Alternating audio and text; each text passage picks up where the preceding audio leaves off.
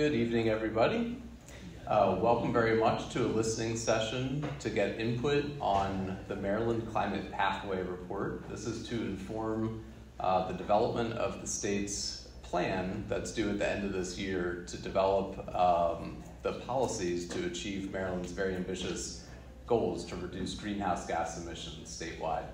I want to first and foremost thank the Bowie State family for hosting this event, and we're honored to have President Bro here from Bowie State University to welcome you all to this fine university. So, President Bro.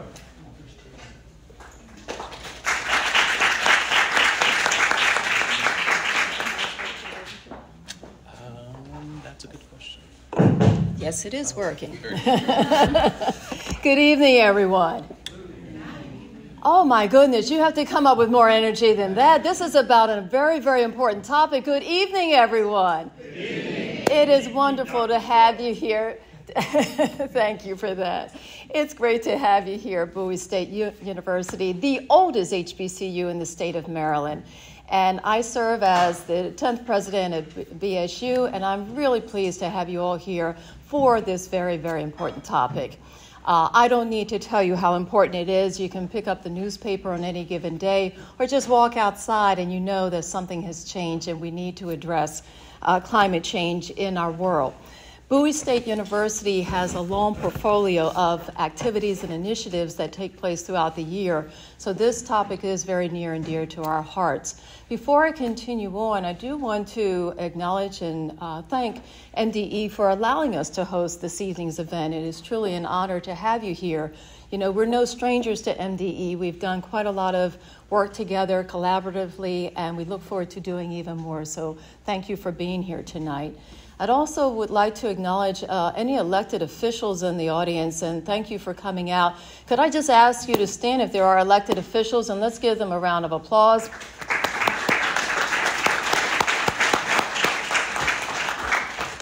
Thank you for your leadership and your support on this important topic. Also, thank you for your support of higher education in the state of Maryland, and you being here tonight means a great deal. I just want to highlight a few of the initiatives that are happening here at Bowie State University because there is quite a long list and we're very proud of that. I would encourage you to read our sustainability plan that we have up on our website because we've been at this for a while. We are very pleased with the progress that we've made to reduce our carbon footprint and to reduce emissions throughout the year. This year, we're very proud that we became a tree-designated campus by the Arbor Day Foundation. We have a recycling program that received the Prince George's County Waste Division and Recycling Award. And we have the official campus organization, a group of individual students who are dedicated to our sustainability plan, and that is our Green Ambassadors. As you came into the campus, I hope when you parked in the parking lot back here, you saw the solar panels. That is part of a larger initiative to reduce our carbon footprint and to create more energy produced by the solar panels. About 15% of our energy on the campus is from those solar panels, and more to come. You should have also seen some of the charging stations as you parked in the lot right behind us. And these are just some of the initiatives that we have underway. Last year, we were very fortunate to be able to host with MDE a climate action career fair. I encourage you to continue reading on our website about all these different activities and how you can be even a larger part, not just today at this event, but a larger part of all the activities taking place. And so with that, again, I want to thank you for coming out. On behalf of the 6,300 students who are enrolled here at Bowie State University, 1,000 employees, I welcome you to BSU. Please don't be a stranger. We would love to show you all of the exciting things that are coming up in this next year. You might have noticed some construction going on beside this building. That is our new Communications, Arts, and Humanities building. We will be cutting the ribbon on that building next October. And as always, our projects are LEED certified projects. So please keep coming back. Thank you for being here tonight, for what you are doing here. Before I close out, I'd be remiss if I don't acknowledge someone who's leading the way here at BSU, and that is Mr. Jabari Walker. He heads up our sustainability program. Would you please give him a round of applause?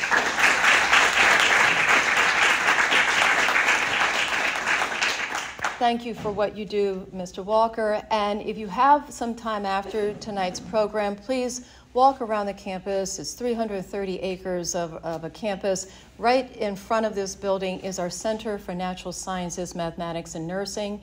You will notice a greenhouse on the rooftop.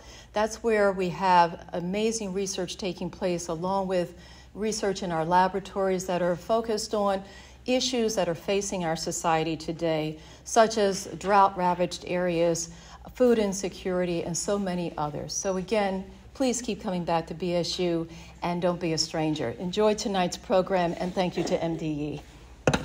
Thank you.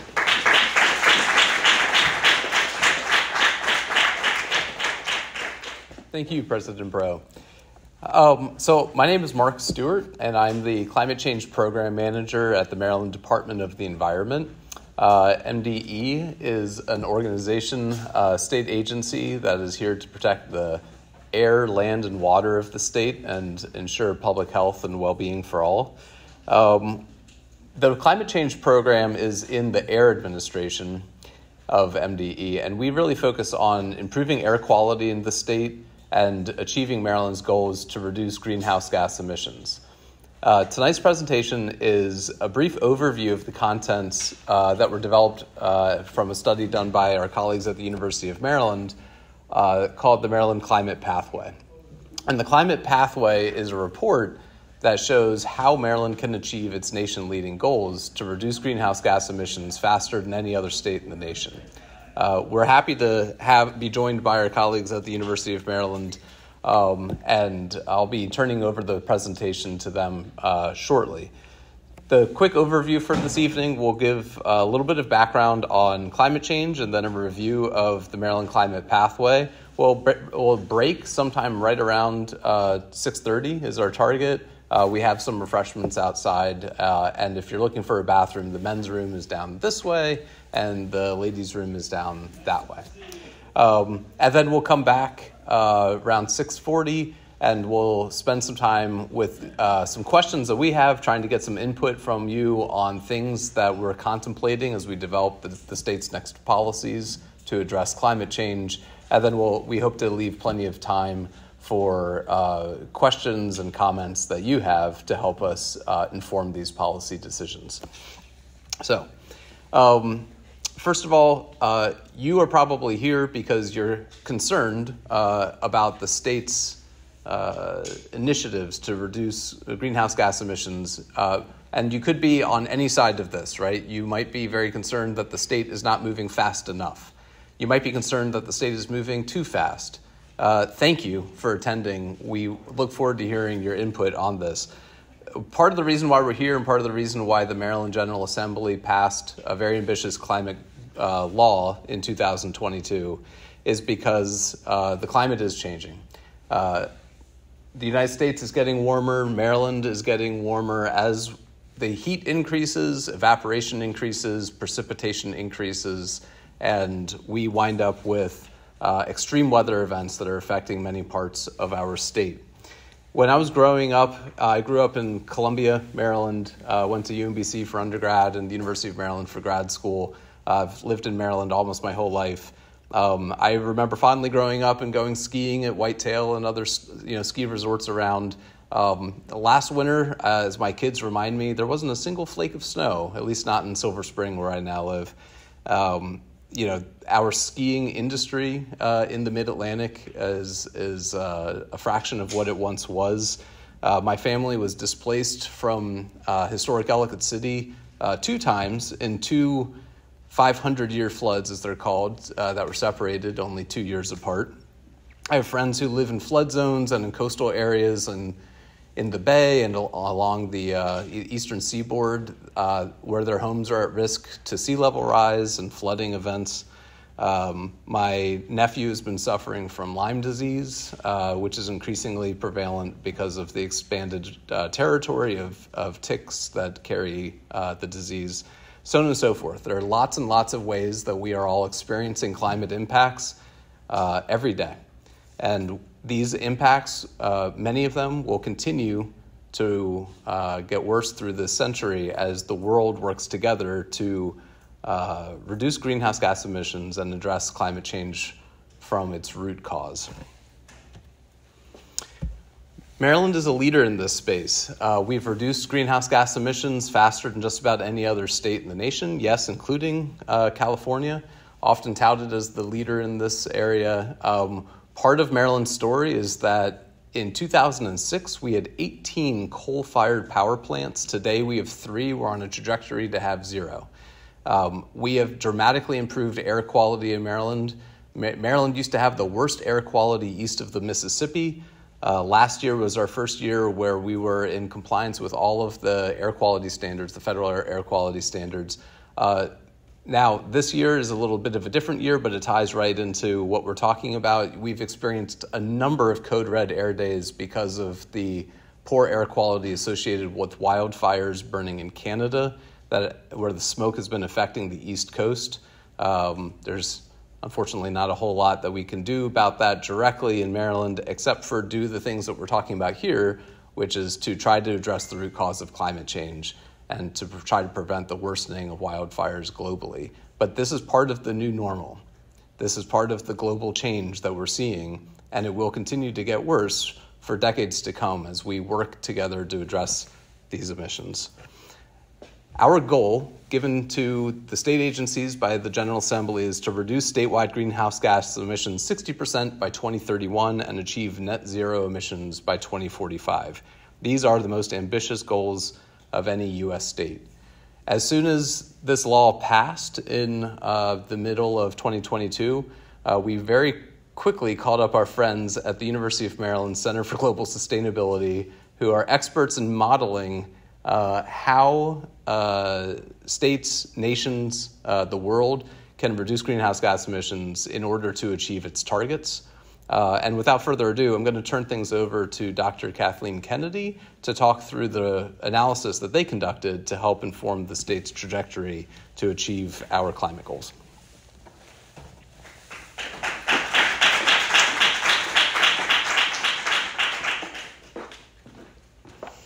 Thanks, Mark.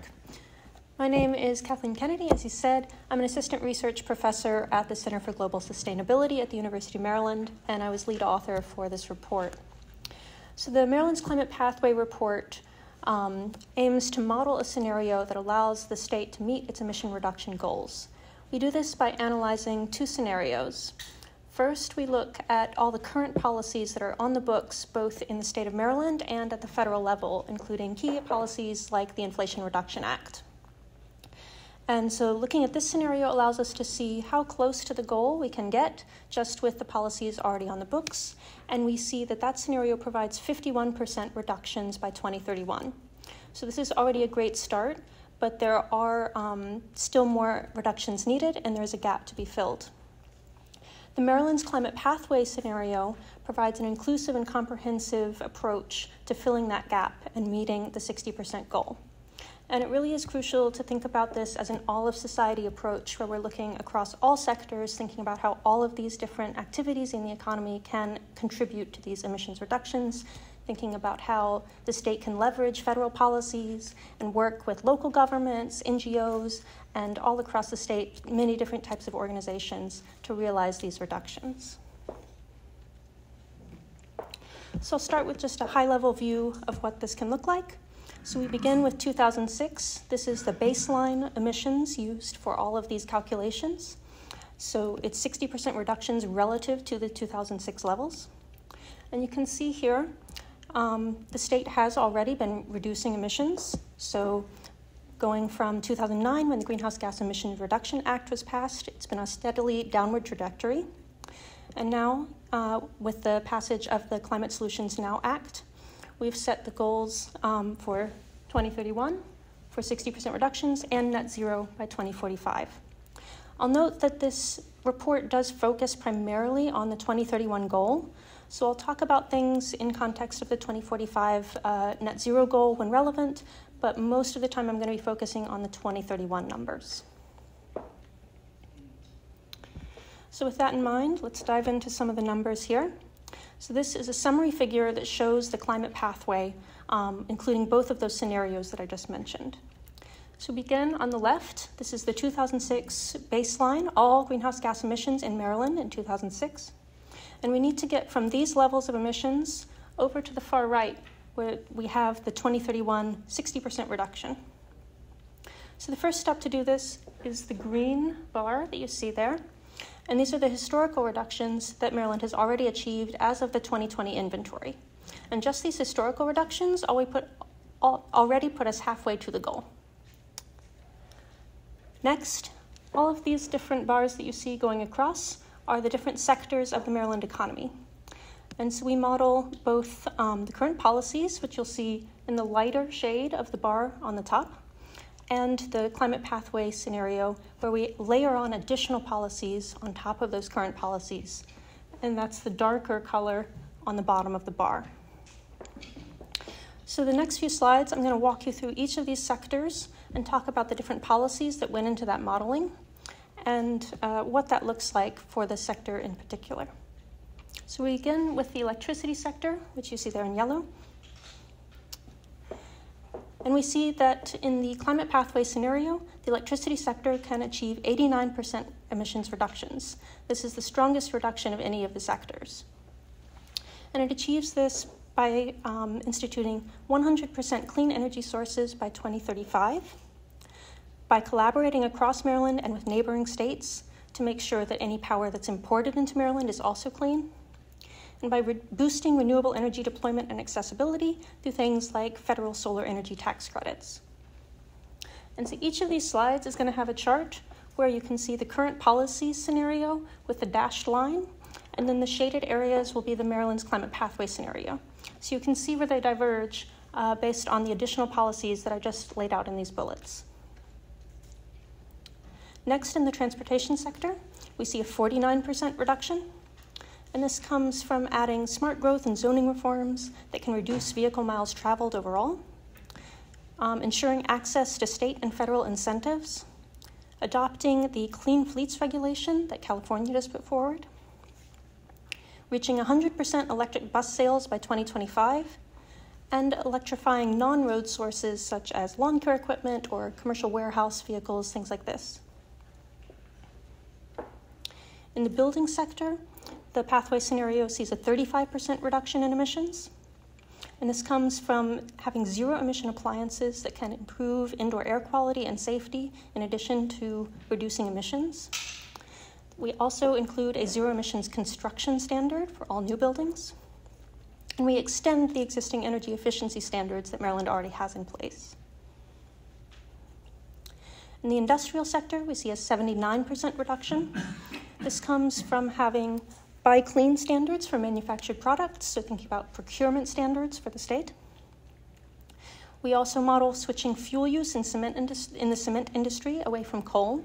This is something that's already in process by the 2 cement facilities in the state.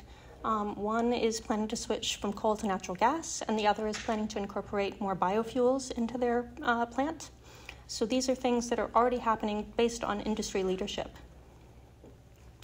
We also include the manufacturing sector into carbonization efforts in this scenario.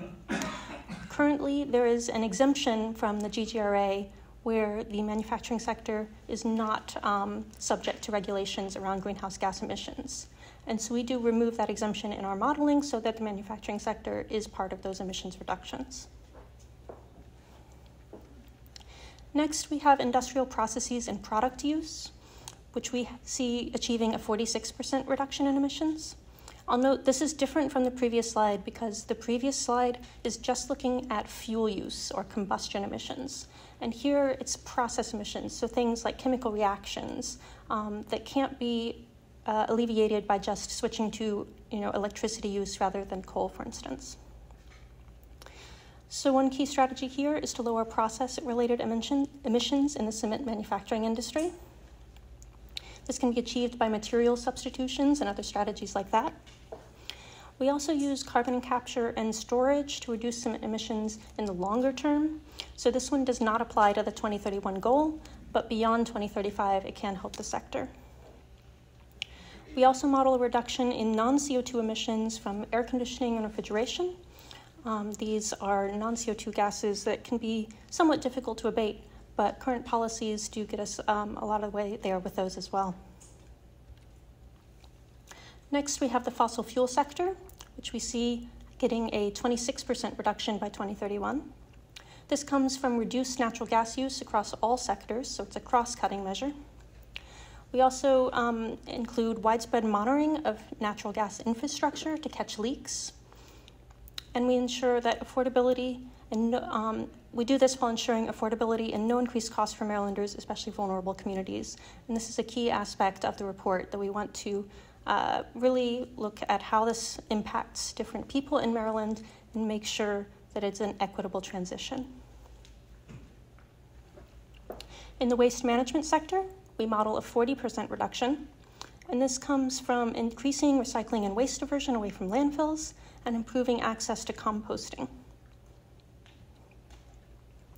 The agriculture sector only achieves a 9% reduction in our model, but this is because it is a somewhat small sector to begin with, and a lot of the emissions here are non-CO2 emissions, which can be a little bit trickier to abate. The state already has a strong practice of implementing climate-smart agricultural practices, so expanding that will be crucial. And there are also some opportunities for zero-cost mitigation efforts for livestock emissions in particular that we include. And the last sector here is forestry and land use. So you'll note that these emissions are actually negative numbers. So the 2031 goal is just a gross emissions goal, meaning that you don't include any negative emissions, it's only the positive emissions. So this sector is not included in the 2031 calculations, but it is critical for 2045 and the net zero goal. So in particular, protecting and expanding these natural sinks, such as the Maryland forests, will be really crucial to achieving that net zero goal. Because this report did focus primarily on 2031, we don't have extensive analysis of this sector right now, but certainly future work can expand on this. And the last policy I want to mention is economy-wide, so covering all of the sectors that I just talked about. We model a cap and invest program where the state would set a limit on the emissions across the economy, and the proceeds from auctioning off those allowances can be reinvested to support Marylanders and to support the transition. And this policy delivers 4% of the emissions reductions needed from the 60% goal.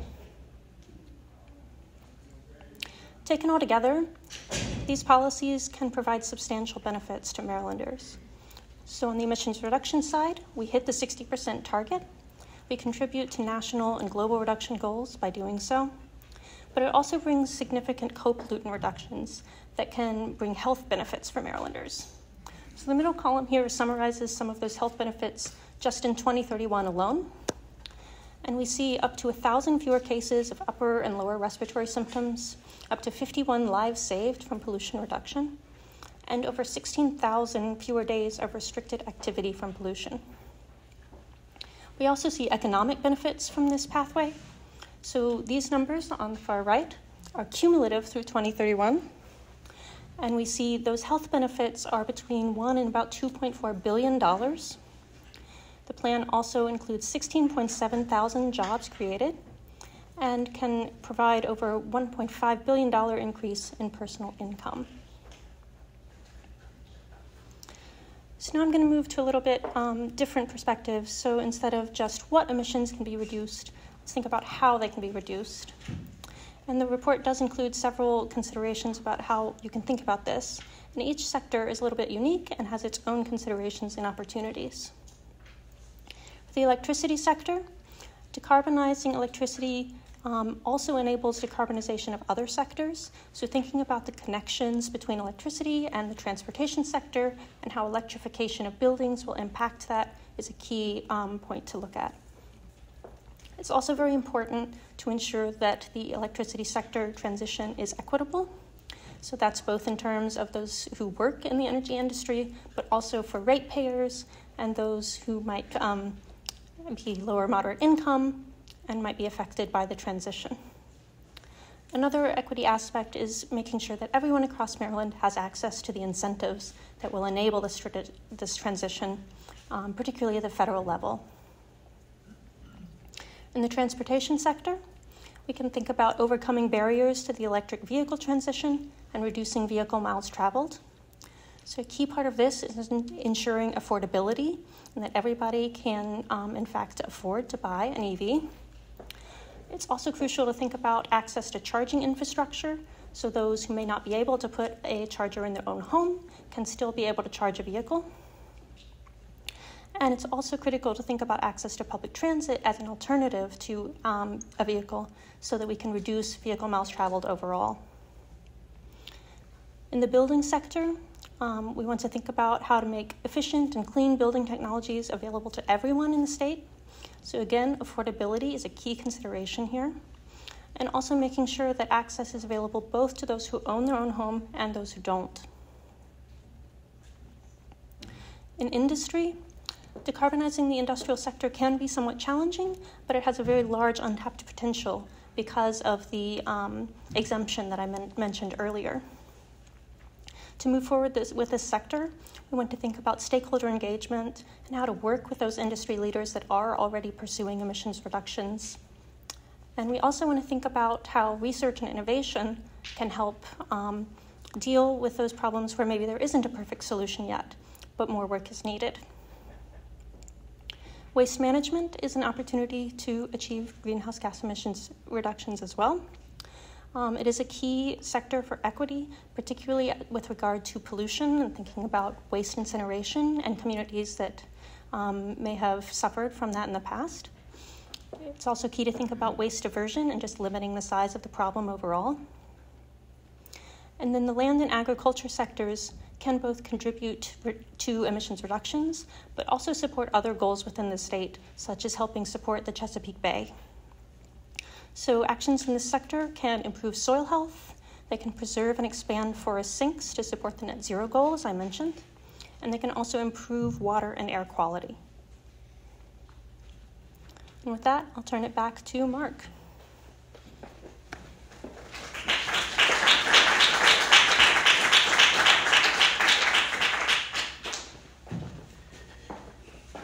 Thank you, Kathleen. So we are going to take a quick break. Again, there are refreshments outside or at the table out in the lobby here, and men's room and ladies' room. Kathleen and I will stay here during the break if you have questions about anything that we just presented. And then when we come back at 6:40, we will have a few questions for you and then kind of open mic night to hear your comments and questions about the plan and the forthcoming policies. So thank you, and we'll see you back here at 6:40. So we're going to capture all of your comments, but we also welcome comments online. We have an online survey. If you haven't already picked up your phone and followed that link to it, feel free to do so anytime tonight or anytime really between now and the end of September, which is our period for collecting public input on some of the policy concepts that Dr. Kennedy presented earlier. There's sort of a handy summary, if you will, of policies that are kind of on the back of that card. So if you're completely confused and lost about all the things that we talked about and we'll talk about, that's a somewhat handy reference sheet.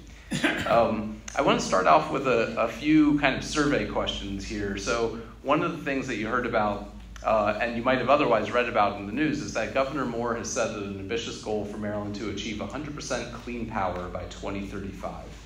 By the end of this year, the agencies will recommend a policy to achieve that goal.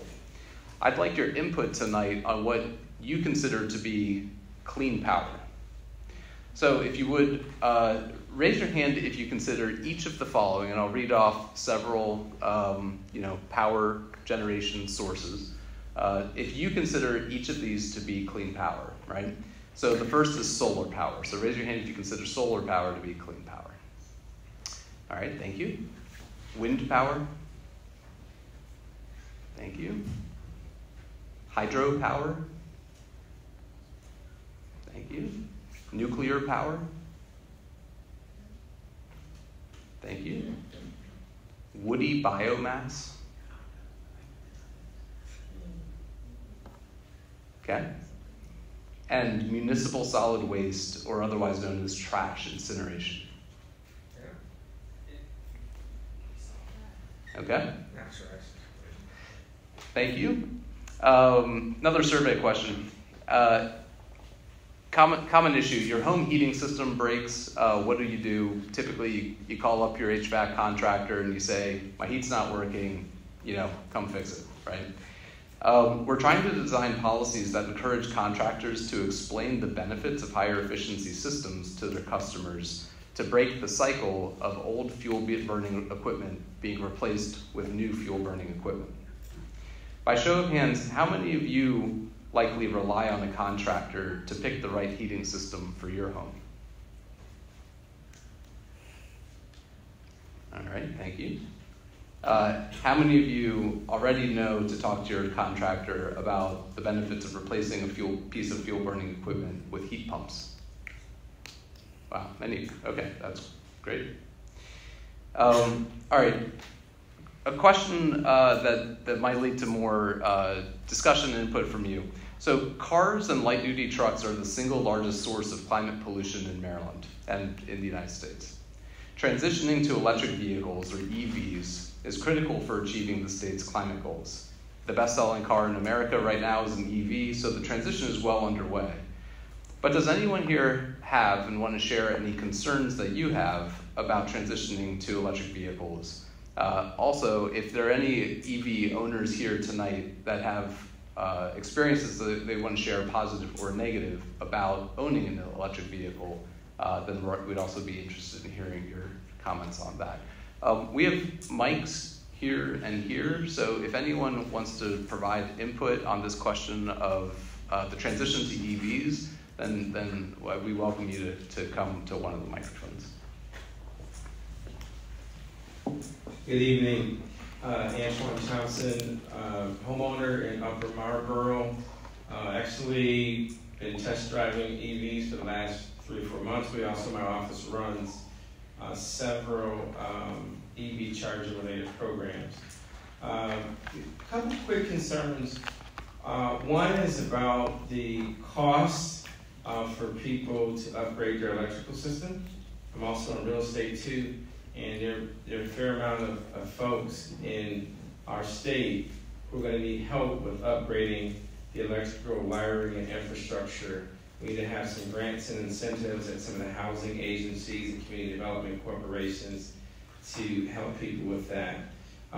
The second thing is we need to do a lot of education, right? So my office does a lot of education outreach. We'd love to do more with the state in that space. Was very disturbed by the Washington Post public opinion poll last month. It showed like 60% of the state is resistant to EVs, and part of that is the lack of education, marketing. It's also about just the fear of the unknown, like computers were in the late 80s and early and throughout the 90s. So we got to do some education, we got to do some outreach, and we also got to make sure that so much of the state does not have single-family homes. So we need to start coming up with a plan on how we're going to retrofit and replace some of these traditional fueling stations and make sure they offer EVs, but also biofuels as well. So thank you. Thank you very much. Yes, sir. Hello, Joseph Chikuta, Mount Rainier, Maryland. And I guess my biggest concern is that the weight of the electric vehicles, our vehicles are already getting much bigger, and then electric vehicles with the weight of the battery are just going to increase the weight and size. And as a bicycle commuter and a parent of 2 young children, the safety concerns with getting hit by one of these heavier vehicles that are often quieter too is very concerning. Plus also just the idea of continuing to build a road network that's focused on driving solely, so that it leaves out the young, that leaves out the aging, that leaves out the active commuters and the active and the pedestrians. It worries me we're going to continue down that cycle and harm, and also the land use implications and all that. Thank you. Thank you very much. Hi. Hi there. Thank you for holding this and all the meetings that you're going to be holding and taking our comments into consideration. I appreciate that.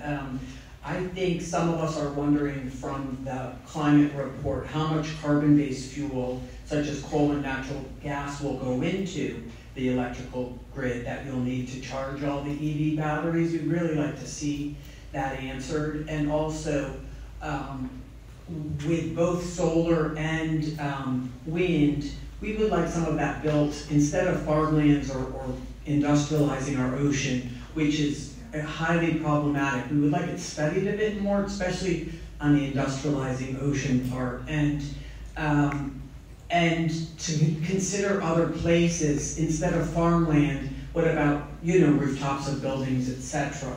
So those are some of our major concerns. There's also a lot of underplaying of where some of this equipment comes from. We know all solar panels, or most of them, come from China, for instance, so we don't want to leave ourselves in a position of being vulnerable. There's also a lot of pollution considerations, and new studies have come out even in the last week showing that with solar blades, for instance, or solar panels, sometimes it can take up to 3 or 4 years to overcome the pollution, and in that time the blades or the panels have to be replenished or replaced. So we just want to make sure that all of these I's are dotted and T's crossed. Thank you very much.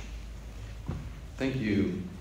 You're reminding me, I just caught in the news recently that solar panels are now, thanks to the Inflation Reduction Act, cheaper to produce in the US than in China. I don't know if you happen to be more up to speed on these studies than I am, but yeah, I hear you in terms of the history of importing most of the PV panels from China, but I understand that the manufacturing is rapidly shifting to being domestic.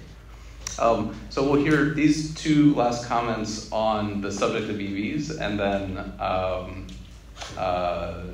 we'll switch topics from there. Hey, good seeing you. Hello, my name is Jose. I do have an EV, and I want to uplift maybe the concerns of communities where almost everyone rents. It's all apartment buildings. Think of Langley Park, for example. I used to live there, and I go there all the time. In that whole area, for a population of over 20,000, there are only 4 chargers. But right now, they're almost always empty. With 4 chargers, though, if everybody in the community starts to transition, if more people start to buy electric vehicles, 4 chargers are not going to be enough. So just considering places that having one in your own home it's not possible. Great, thank you. Andre Crooms from Upper Marlboro. I've been an EV owner actually since I converted my first EV in 2003. It was a 1974 Volkswagen Super Beetle.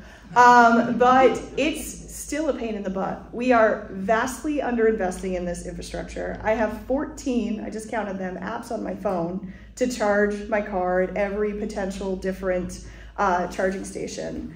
It's just not to the point that it's user-friendly. I mean, we worked on the Workplace Charging Challenge back in 2008 and discovered a lot of these problems, and we're still having these problems in 2023. So we have to think about people and how people really use vehicles. And although I don't think the EVs are the only answer to this problem, it's one big answer. But we really have to be human-centric in the way we design this. And the way we think about it. We have to be human-centric in the zoning, we have to be human-centric in the solutions, and we just have to make it easier for everyone to use it on a smartphone, easier for everyone to not use it on a smartphone, easier for the people who are unbanked, easier for folks who have, ability challenges, all of those things. So just need to put the human back in the situation, and also we need to think about vehicle size that was mentioned by Mr. Takuda, but that I also just want to link that to extractivism, right? We have the largest cars, so we have the largest batteries, which means we're using the most of these materials that we need to use for batteries, which is a security challenge for the United States. We don't want to be having people who are, essentially being enslaved, working in many of these mines to extract these, these materials, when we could be using less of them by thinking again about what we should have thought of 40 years ago when we started doing, vehicle standards, which is that our cars do not need to be so darn big.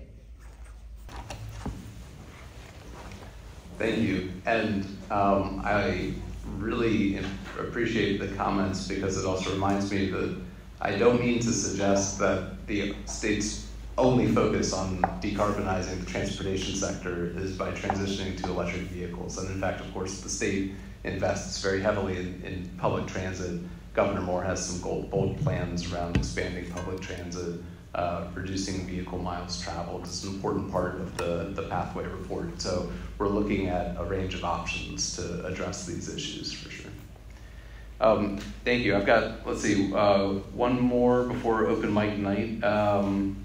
The state government, as you heard from Kathleen earlier, is currently prohibited from requiring manufacturers in Maryland to reduce climate pollution. The University of Maryland has produced 2 reports now suggesting that the state should lift that prohibition and allow the manufacturing sector to participate in climate pollution reduction programs. Would anyone here like to share an opinion on including or continuing to exempt manufacturers in the state from the state's plans to reduce climate pollution?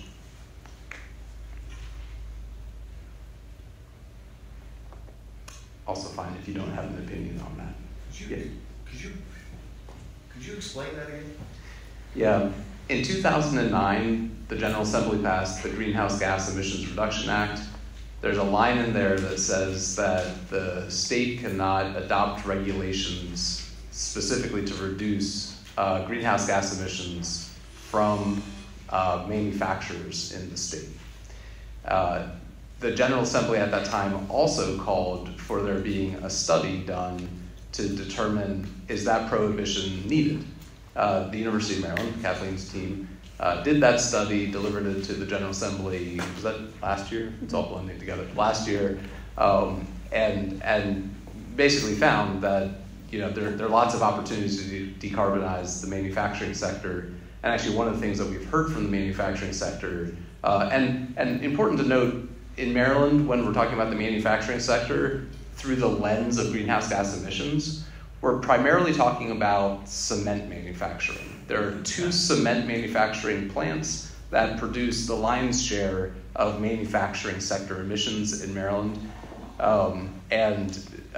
Those facilities have kind of expressed their interest in seeing value in carbon price programs, right? They're decarbonizing faster in places like Canada and Europe that have some sort of carbon pricing scheme. So that is part of the reason why it's an open question for us, and I think that, and feel free to expand on this, but why the University of Maryland suggested that prohibition could probably be lifted in a way that is supportive of the industry's own voluntary efforts and commitments to achieve net zero emissions. And in the cement industry, that industry has a goal industry-wide of achieving net zero emissions by 2050. Yes, a comment on that, that we could look at a third option as opposed to a yes or no, but a more expansive option that would look at transparency, where we ask industry to disclose and to also measure, looking at scope 1, 2, and 3 emissions. I am concerned about the cement manufacturing, and I do know that there is a new way to do it, but I also know that there are ways that are being investigated that would be way better than the supposed new way that are coming online fairly soon. So, being very transparent, I'm very concerned about data centers, and I know that Maryland is working hard to compete against Virginia to get the data centers to move here, and they are incredibly problematic. Data centers, as is, data period. So I do think that really disclosing, measuring, and disclosing like they do in the EU could be a very helpful path, and we can always name, blame, and shame those who are problematic. Thank you. Hey. Hi, thanks so much. As complicated an economic question as that I'm sure it turns out to be, it sounds like the fundamental question that it boils down to is what are we doing that cause manufacturing to leave the state, which is obviously what we don't want. It's just not in my backyard, and if somewhere else the emissions continue. At the same time, it sounds like the goal is also push as close to that line of it leaving the state as possible. When we look back in history at these moments, we're talking about the 6th mass extinction, right? Like, as a nation, as a world, we should be 100 times moving faster than we are right now. Like we're moving through a lot of compromise. Seems like, especially in the state of Maryland right now, we have a trifecta in the state government. We have an opportunity to actually, strike while the iron's hot and make some progress. So looking at these balances, without tipping the glass so far that manufacturing leaves and it just happens somewhere else besides here, and that sounds like a good place to crush it. Thank you. I really appreciate all that input, and especially because it was input on the questions that I threw at you. So we have roughly 30 minutes left for tonight's event, and would be really interested in hearing really any other thoughts that you have, things that the state should keep in consideration as the state develops the GHG reduction plan, which again is due by the end of December of this year. Also, of course, still open to any questions that you have about the report that was done, the modeling that was done. So really, feel free to line up and tell us what you got. Yes, sir. Thank you very much. I enjoyed your presentation. I can tell you put a lot of work into it. Here we are in one of the premier African-American upper education facilities in the United States. I don't see many African-Americans here tonight, but someone's got to speak up for this area. I looked at all your slides. I did not see one single instance where you mentioned the word nuclear. I didn't see one single instance where you mentioned Calvert Cliffs, which is less than 1 hour away from where we're sitting tonight. Calvert Cliffs provides 36% of Maryland's electricity, 80% of Maryland's emissions-free electricity. So why should we double that plant? It would provide a lot of tax relief for Southern Maryland and Prince George's County. It would provide thousands of jobs for Prince George's County and Southern Maryland. Nuclear energy works when the wind isn't blowing, when the sun isn't shining, 24/7. I took a tour of Calvert Cliffs when it was first built in 1975. There has never been a problem or incident at Calvert Cliffs. It works 100%. It works perfectly. So I can't understand why you haven't gone in depth into expanding Calvert Cliffs nuclear plant. And as a candidate for the U.S. Senate filed with the FEC, the very first thing I'm going to do after the election is to file legislation requiring the Nuclear Regulatory Commission, which is located in Maryland, it's right here, you haven't been in communication with them evidently, requiring them to explore doubling Calvert Cliffs plant. It provides electricity to over 1 million homes in Maryland. Why not make it 2 million homes? We're talking about EV stations. We're talking about bringing in 1,000 or thousands more EVs into Maryland. They're going to need electricity. Why not use the emissions-free electricity that comes from an expanded Calvert Cliffs nuclear plant? So that's my message to you. I think you need to make some changes in your slides. You need to go back, talk to the NRC. You need to go and talk to the people at Calvert Cliffs, because that's the solution to having a clean emissions Maryland and meeting these emissions goals. And I can tell you, I'm going to be talking about that during the whole campaign season from now till November 2024. I'm Robin Ficker. It's a pleasure to be here. I appreciate the hard work that you've done. Thank you, Mr. Ficker. Thank you. My name is Jennifer Laszlo Mizrahi, and I'm a newly appointed member of the Climate Change Commission, and I really appreciate all your amazing work and look forward to being a part of your success. As you're working on the actual tactics and plan, I do have some very specific questions that I want to lift up. Some of them you cannot address. It needs to be addressed by the legislature, and I know that we have probably the best environmental legislator in the state in the room. And so I want to mention that the plan does outline on pages 82 to 84 what some of the implications are if some of our climate plans aren't implemented perfectly or on schedule, and yet the whole agenda of your plan assumes everything's happening perfectly. So that structurally, in my opinion, seems to set us up for failure because not everything will happen perfectly and on time.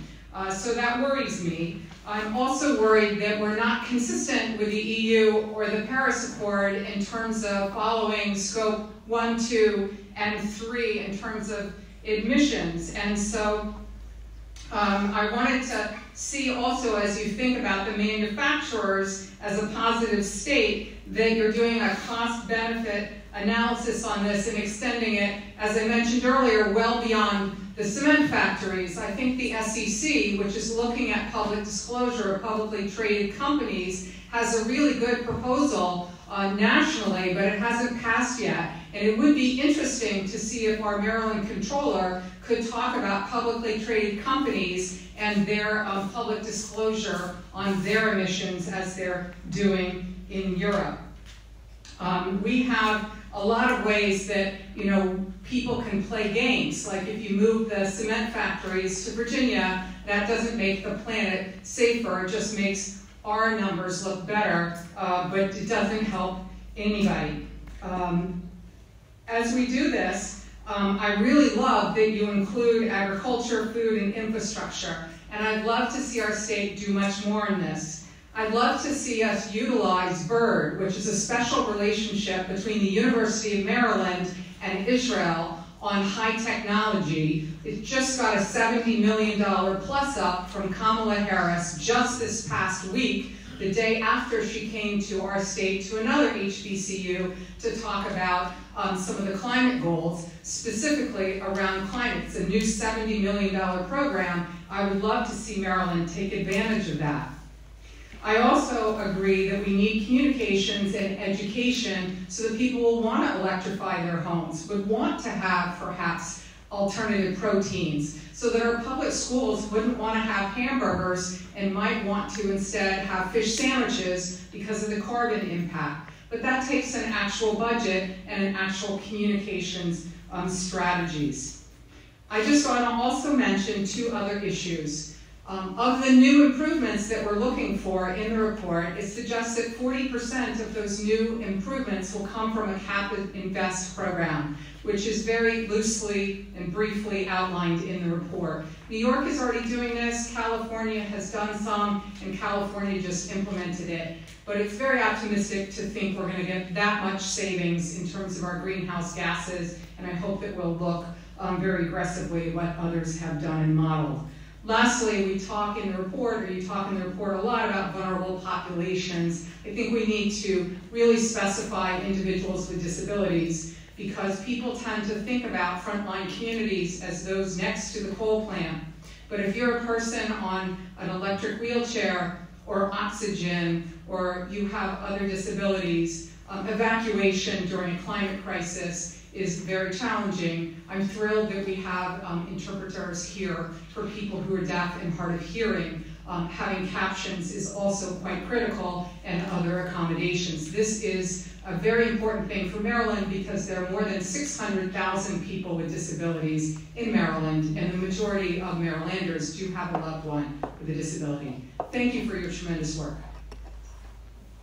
Thank you very much.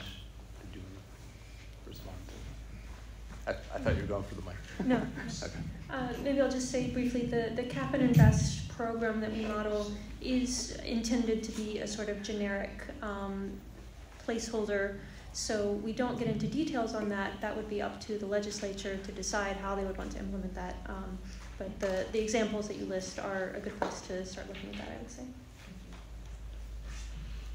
Good evening. Good evening, thanks. I'm Brian O'Malley. I'm the president of an advocacy organization called Central Maryland Transportation Alliance based in Baltimore. I want to thank you for showing there's a pathway to achieve the target by 2031 of reducing greenhouse gas emissions by 60% relative to 2006 levels.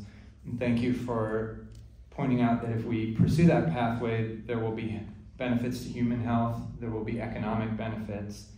And thank you for acknowledging that the burdens of pollution are not borne equally by all Marylanders, but are the brunt of which is borne by low-income people of color and people living in flood-prone areas. But I also have suggestions. I want to see the pathways be stronger and more clear on VMT reduction. We chase the conversion to electric vehicles like a bright, shiny object, but sometimes we overlook the policies that will help us do the necessary and essential part of reducing vehicle miles traveled, how much we all drive.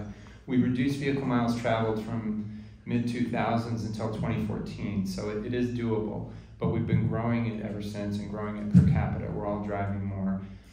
Sadly, just this morning, the Baltimore Regional Transportation Board unanimously approved a plan to increase vehicle miles traveled per capita all the way until 2050. And that's not going to help address this crisis. It's not the pathway to reach the target. In the Pathways plan, it's disappointing that the additional policies recommended only reduce vehicle miles traveled between 2025 and 2030 by 0.67%. That's not enough.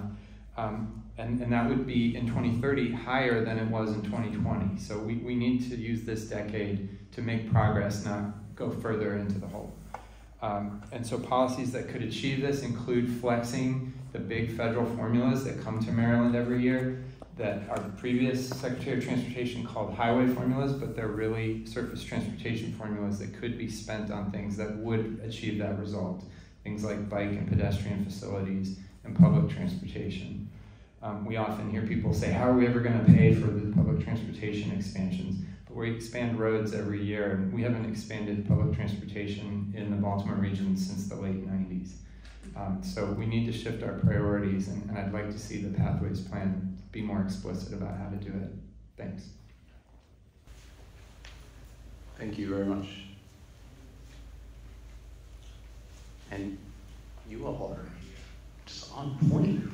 This is great. I'm really appreciating all this input. Yes, sir. I might not be.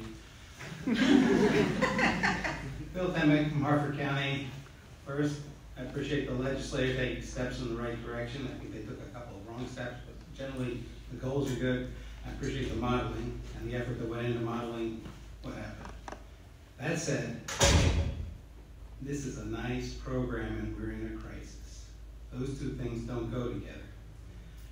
Goal is wrong. Net zero was a good goal when 350 was the atmospheric content. We're at 418. If you don't, anybody looks around knows we're screwed if we can't take stuff out of the atmosphere. So net zero doesn't get us there.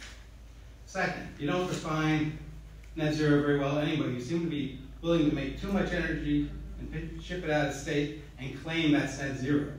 It's not. If you're have to ship in clean energy, which kind of gets back to his point that we got to go with more nuclear. Not necessarily the Calvert Cliffs old model, but the new stuff that actually you can use to burn spent nuclear fuel. Step 4, there's almost nothing in the plan on clean energy production, how we're going to get it done.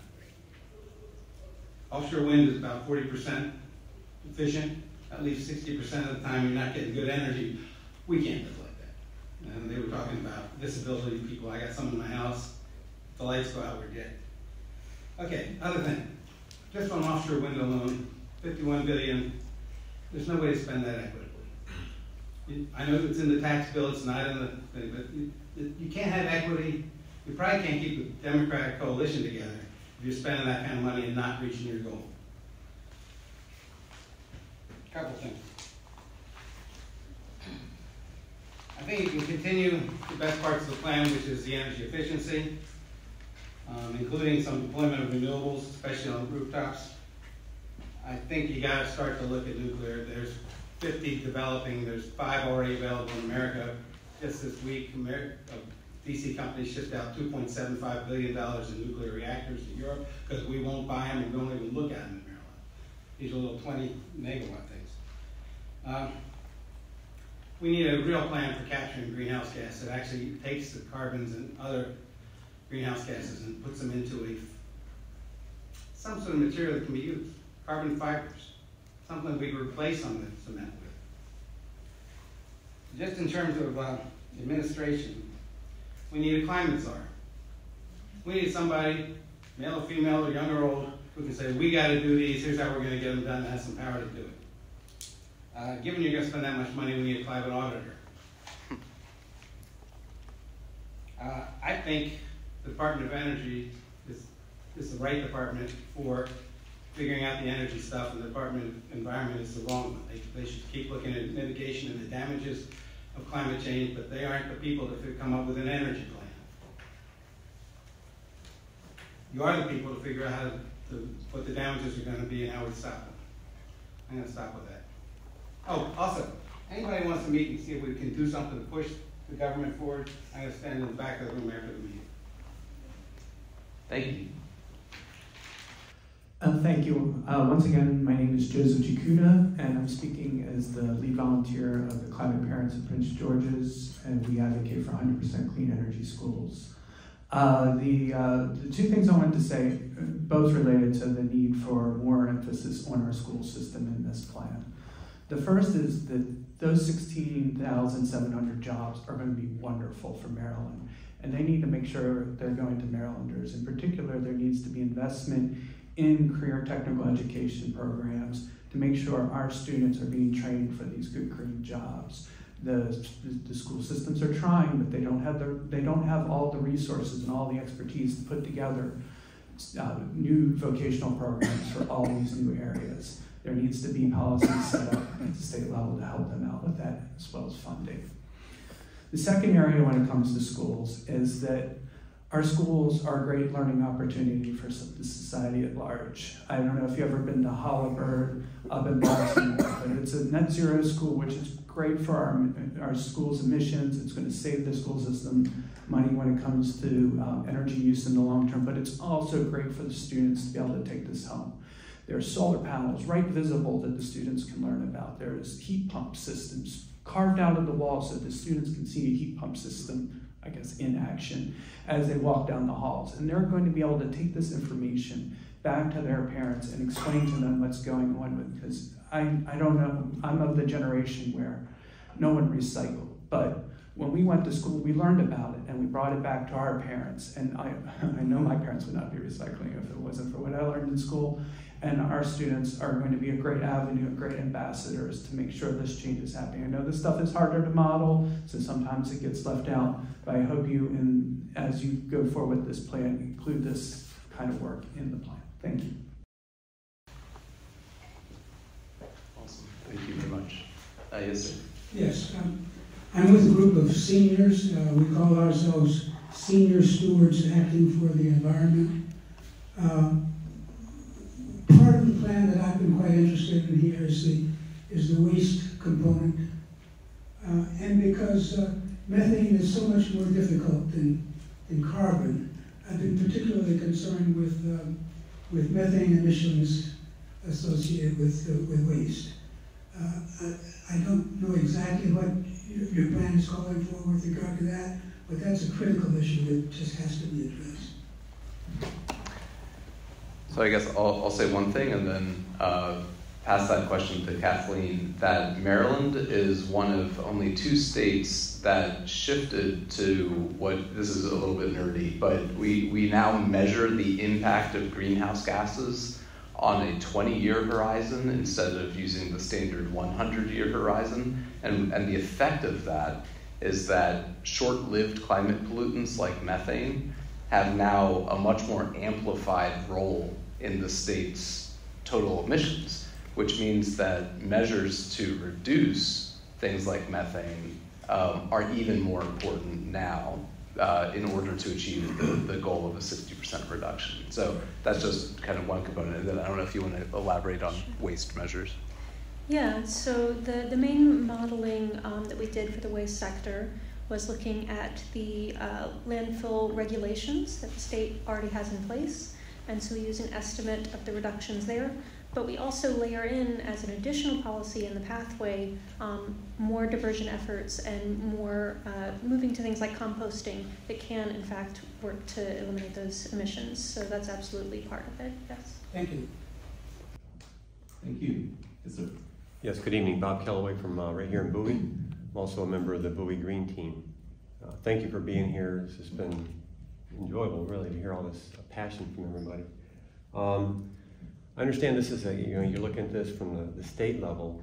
What I didn't see is how the state is going to coordinate with the local governments to make this plan happen.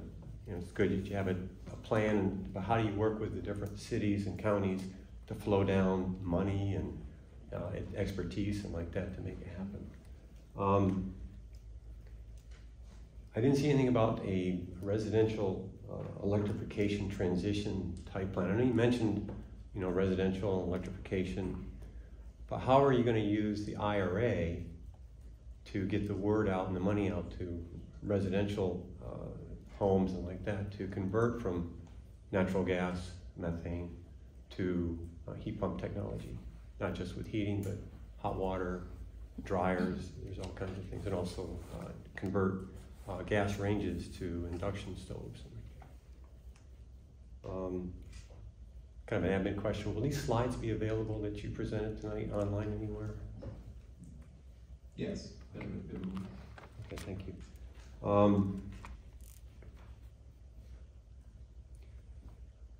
A lot of talk about transportation is one of the largest sources of greenhouse gas in Maryland. We want to go EVs.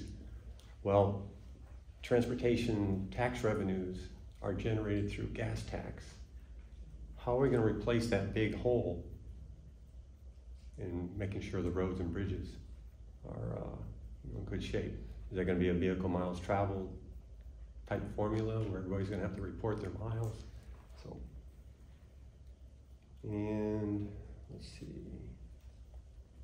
Is there going to be a plan to incentivize renewable energy sources? Like solar and wind, I don't know.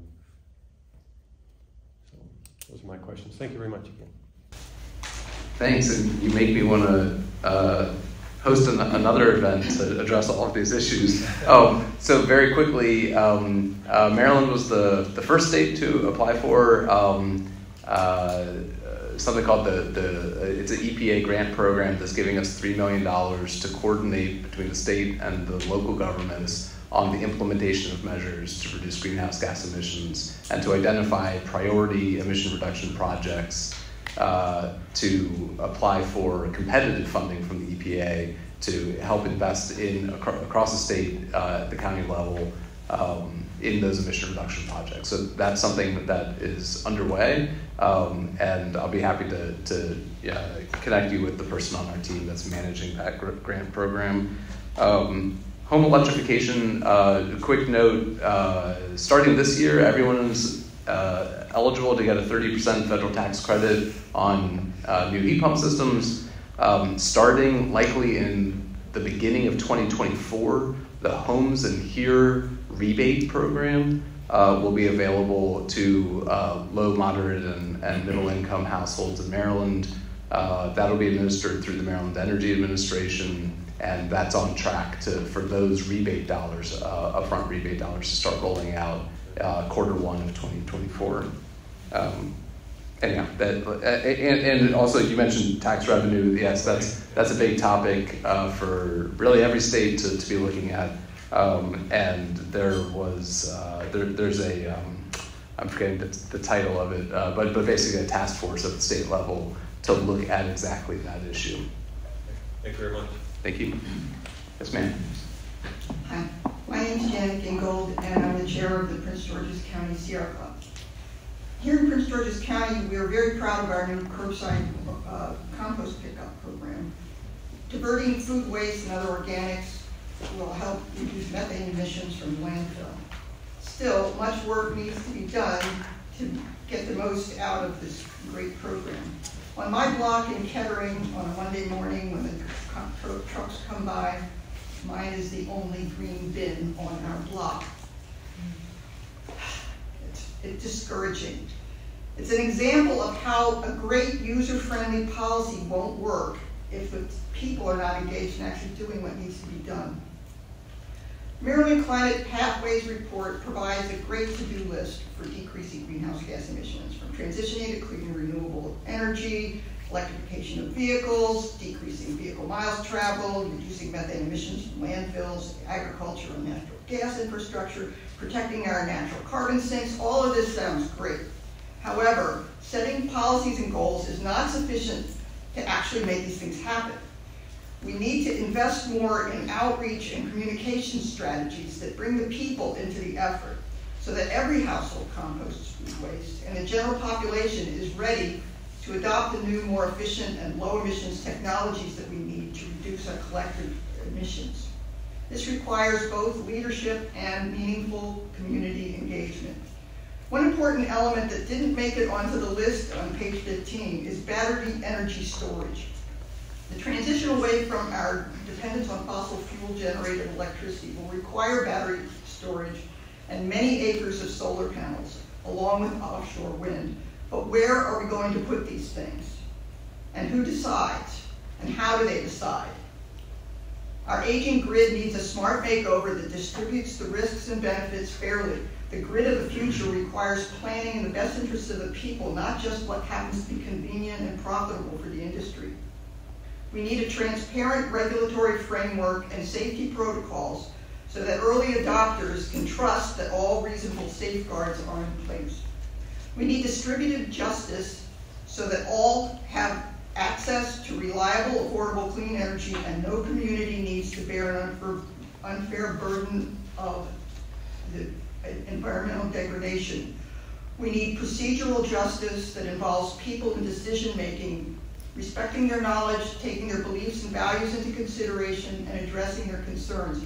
People need reliable information to counter misinformation about new technologies. And planners need to meet people where they are, listen and learn from them about what will help bring necessary change. We need restorative justice that intentionally builds in protection and benefits for neighborhoods that have been historically unfairly burdened by environmental degradation and the resulting health disparities. If people can't trust the system, all these laudable goals and policies won't bring the change we need fast enough. Sessions like this one are very important, but we need to do more to include the general public in creating the change that we need. We need government officials who lead by example, and we need more social marketing, and we need meaningful community engagement starting yesterday.